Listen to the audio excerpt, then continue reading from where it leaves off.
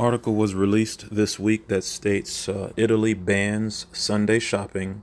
New deputy prime minister announces crackdown on trading laws he says are destroying families since stores were allowed to open on the Sabbath in 2012.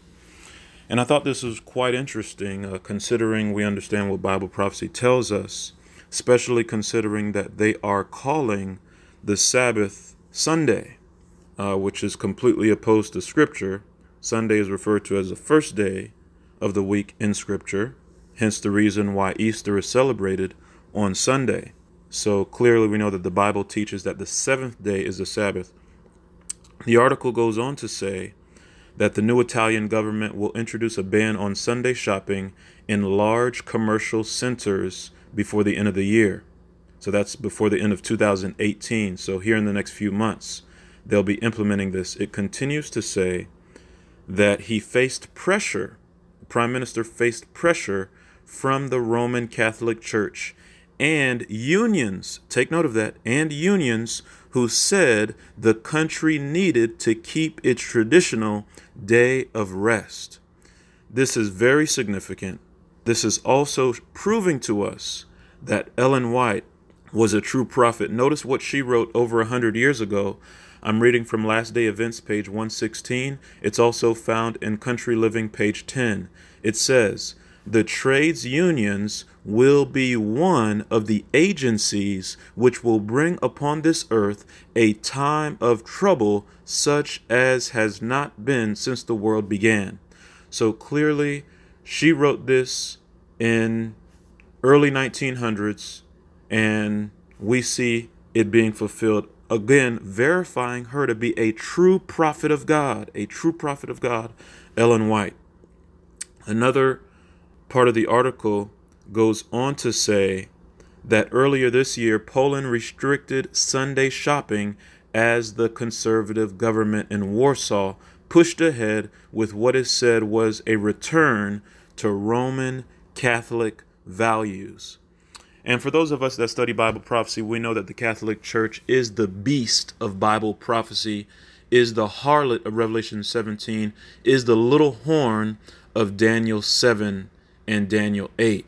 Again, every Protestant reformer exposed the papacy to be the beast of Bible prophecy. And we know that the mark of her authority, or the mark of the beast, is Sunday worship. She says that the mark of her authority is Sunday worship. Sunday worship. Again, God gave no authority for a change in his law. There's no biblical scripture that says that the Sabbath was changed from Saturday to Sunday. This is man's teaching, the traditions of men, not the teachings of God, not scripture, not Bible teaching. We are true Protestants. The Bible and the Bible alone is our creed, is our manual, is our sole source of authority. Let us move on to another article that was released on the same issue. This one says, Italian government seeks to keep shops closed on Sundays. It says, Sunday trading is destroying Italian families and must be restricted, according to Minister of Labor Luigi Maio, who has announced a plan to order most shops in Italy to stay closed on the traditional day of rest. The article goes on to say, amid consternation from retailers, he clarified on Monday that not everywhere would be shuttered on Sundays. Under his proposal, 1 in 4 shops would be allowed to do business on the 7th day, with stores taking it in turns to be among the 25%. What's very interesting is that these articles are stating that Sunday is the 7th day of the week.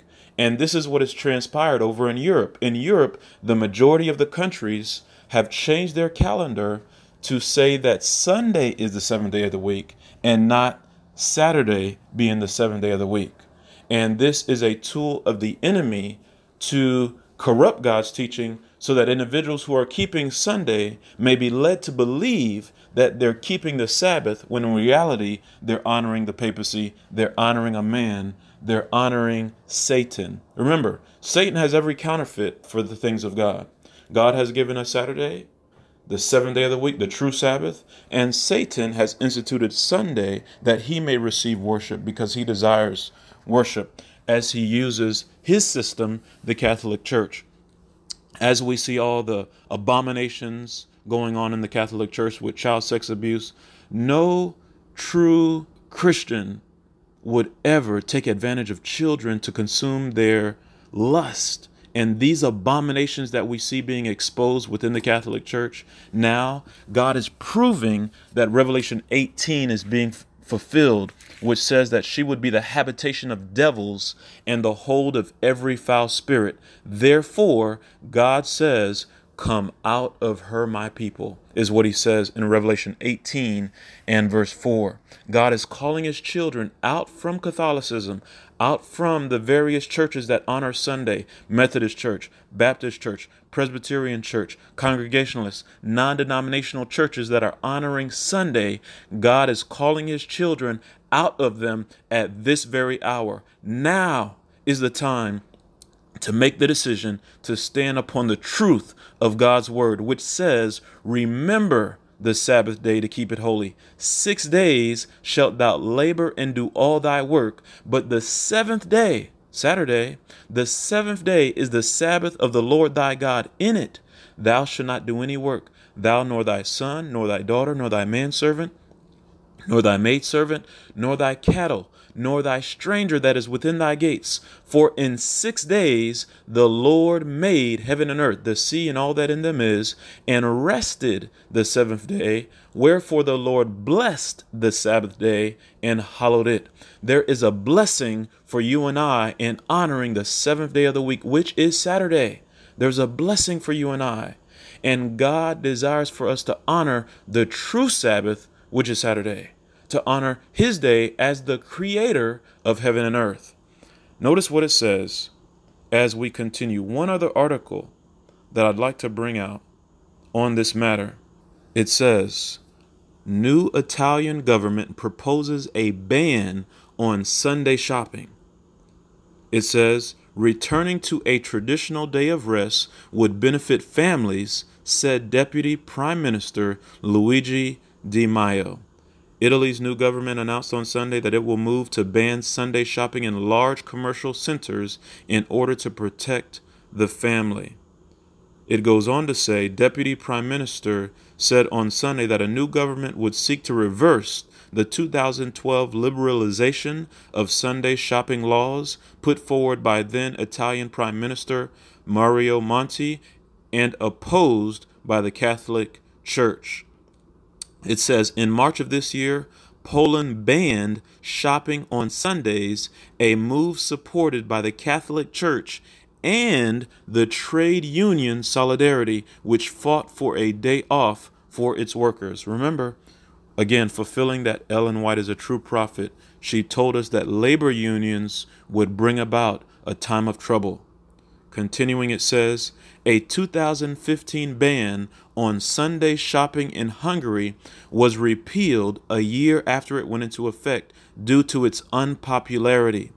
If Sunday shopping were indeed restricted once again in Italy, the country would join several other European countries, including Hungary, Germany, Austria, France, and Spain, in limiting Sunday shopping in varying degrees.